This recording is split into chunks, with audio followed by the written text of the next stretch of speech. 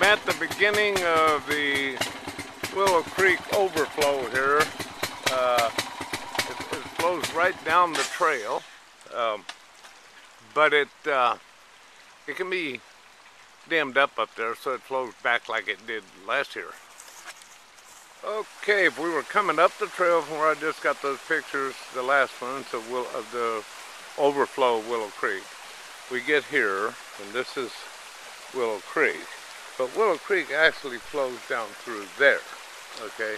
And it goes to the Autel Creek. Now, a few more rocks along there, of course, would dam that up, and then that would stop it from flowing down the road. And we're going to see if we can't get that done this summer before fall. Now, when you get here, then you come to this area that goes up that hill there. And right on the left, if you can see them poles in that tree, there's an old hunting blind that people set up with pipes.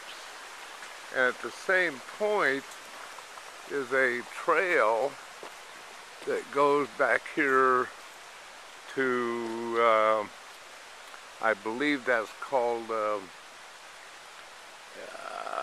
it's a mining site, and a past mining activity with an adit and everything.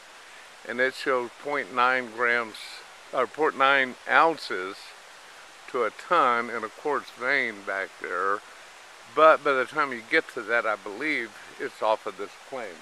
So anyhow, but now we're going to go up this hill, which is a pretty considerable hill, but it's not bad.